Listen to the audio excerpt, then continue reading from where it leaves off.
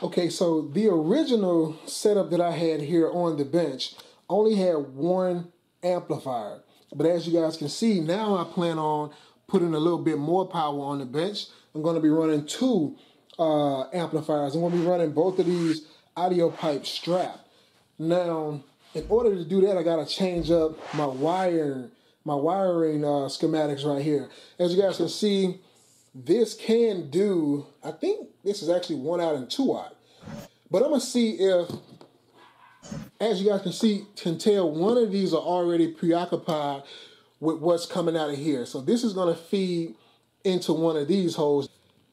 And with this being only 4-gauge wire, I think I can feed both of them into that one and have 2 runs coming out of here. That way I don't have to like do something like this, right? I don't want to have to do this and hang it off of the nut. I hate that. It just looks so tacky. You know, I mean, it works. Don't get me wrong. It works. I've done it in the past. I had no issues, nothing burned up or anything like that, but I just don't like the look of it. So I'm going to try to utilize some Ferrules to get the job done. I'm going to show you what I'm talking about. All right, guys, so these are Ferrules. All right, hopefully you guys can read that and the glass ain't messing with you. I mean, the glare ain't messing with you. Okay, so they're in their respective slots here. So let's get one from here. That's 2 gauge and this is 1 out. So we have a 2 gauge. And this, of course, is a 1 out that didn't fit, and that's 2 out. And 4 is in the corner over here. But I'm gonna grab one of those.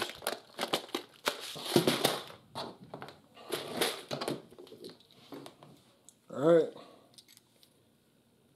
Okay, this is 1 out. We know that ain't gonna fit. I can make this fit though.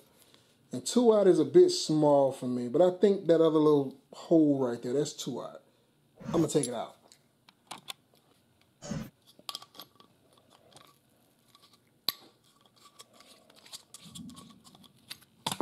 Yep, I use a ferrule in there as well. So let's get this guy going. Okay. And let's try to fit. This is the 2 out. Ooh, that's a tight fit. This is 2 out. So I'm guessing this is supposed to be a 1 out. Maybe the ferrule itself, maybe it's a bit large, or maybe this is just milled a bit too close, right? So I can make this fit. I'm gonna show you how I do that. Okay, so what you want to do is grab a pair of scissors that'll fit inside the ferrule. In this case, it should fit in here, and you want to cut this thing almost up to the lip. Okay, it has 2 ends. One is flared, and the other one is not. You want to cut the one that is not. Start cutting down here, and it's very thin copper. So there you go. Cut almost up to there. That ain't picking up at all. Where is the cut? Okay, there we go. You guys see what I did there? There we go. But anyway, so once you do that, what will happen? I think it's self-explanatory at this point what's going to happen. We're going to straighten that out, of course. We're going to straighten that out later. But as you push it into the hole, it's going to form to the hole because now it can actually compress and twist upon itself and shape to the hole. This is not recommended, but it gets me by. I've done this a lot. So you twist it. You see, now I can force this all the way in the hole, but I'm not. I'm going to wait till I get the wire in there so I can smash it down with the grub screw. So that's how I handle those situations. Anyway, moving on.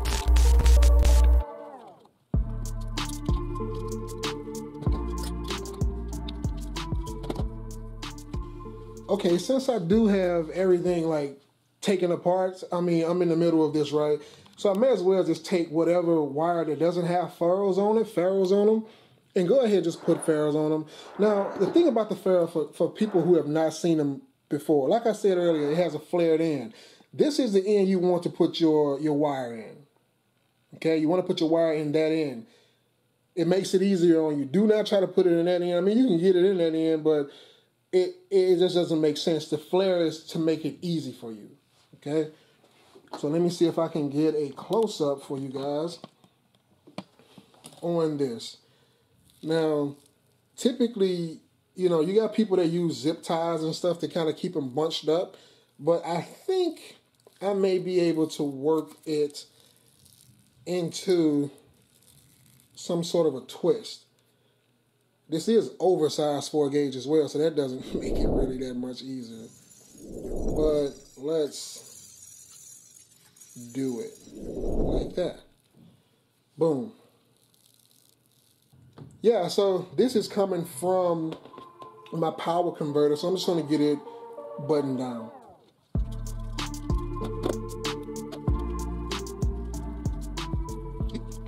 I'm going to try to give you guys a kind of like a good view of this thing being smashed in. Be careful because the wire is going to want to work its way out of there. I'm doing this right now very awkwardly so, just to give you guys some close-up. So hopefully the light will allow you guys to appreciate that. You see what the grub screw is doing in there? It's forcing that thing into a pancake. And it's going to make like a perfect indentation. I can bag off a little bit now. You see that? It's going to make like a perfect mold. It's gonna force that thing to shape to whatever available space is in there without tearing your wires up. So Ferrules are the way to go, guys. They're fairly cheap and they get the job. They really get the job done. And most of them that I've ever seen had a protective coating on it as well. But they're made of copper.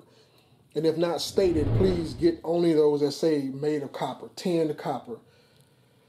But anyway, there's that. Moving on. If you are enjoying this video and would like to learn a little bit more about how to simplify car audio, please consider clicking that subscribe button so you don't miss a thing.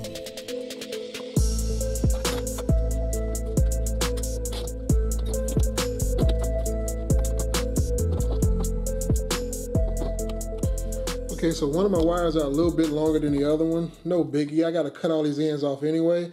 So I'm just going to get everything cut evenly. That's pretty much what's going on here.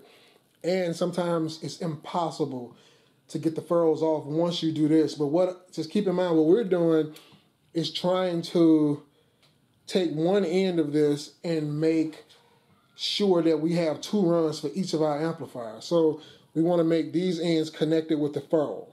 And since these 2 already have ends, furrows on them, they're just going to amplify like they are. And yeah, I do know that the audio pipes that I'm working with, the amplifiers, they do call for 1 gauge wire. But guys, we're literally, what, 2 feet from our power source. Less than that, to be honest with you. But this wire here is about 4 foot long. So it's going to be about a 3 foot run from here to the amp. This 4 gauge wire is perfectly fine. You don't have to worry about it. It's not going to overheat and do nothing crazy, okay? So I'm just going to be using these guys. So first let me mark where I'm going to cut, and that's right here, and that's what we're going to do.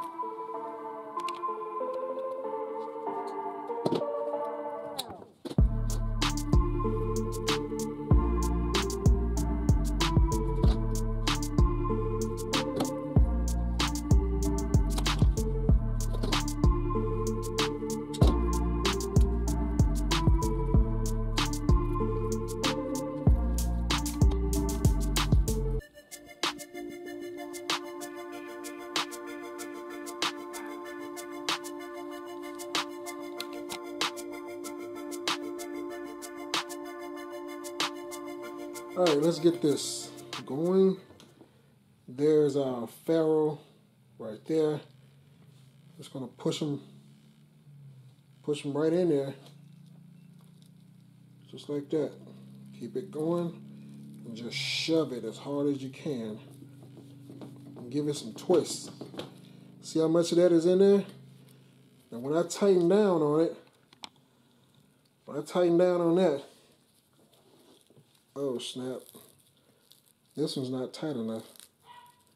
But when I tighten down on it, it ain't going nowhere, I bet you. I want to give you guys a close-up of this one as well, but Let's see if I can do it. See if I can give you guys a close-up. There we go. Because it will push out if it's not secured enough. So I'm going to squeeze them. See if I can give you guys that bird eye view. There we go. That's what you want to hear. You want to hear that metal against metal grinding. That's the way you know it ain't going nowhere. There you go. One more click. We should be good. That's in there. It ain't going nowhere. Now see, now that's just the jacket pulling back on the other one. It ain't going. They ain't going nowhere. Once you tighten those ferrules down good enough, you're good to go. Now, let me get the spaghetti out of the way so you can actually see what it is that we're accomplishing here. What we're accomplishing here is dual runs. Okay? Let me make it look pretty. Okay? There you go. Now those are your dual runs. You can do this with any size wire. As far as the dual run, you can do this with any size wire. In our case, we're using 4 gauge. Okay, but you can do this, you know, as long as you have an adequate enough piece of metal right here, you can do this. I believe this is brass, if I'm not mistaken. This is brass, way heavier than aluminum. I don't think it's copper, but I think it's brass. I don't recall. But anyway, yeah, this is what it looks like, man. This is what it looks like. So we're gonna do the exact same thing with that one over there. Then we're gonna go ahead and get the amplifiers set up.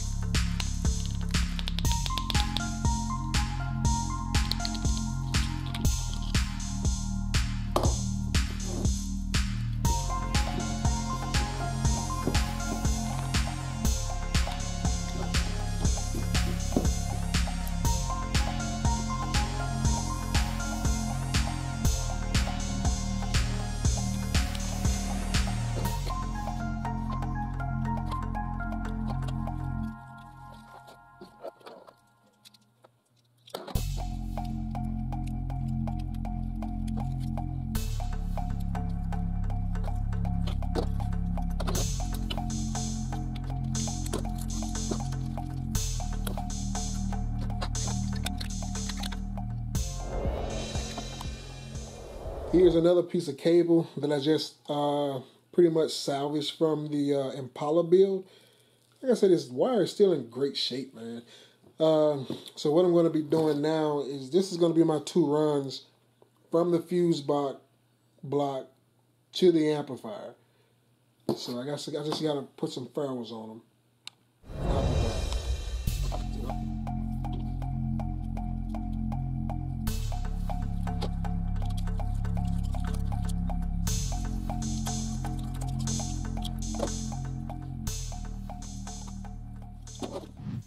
We got our negative and positive terminals running to our battery terminals.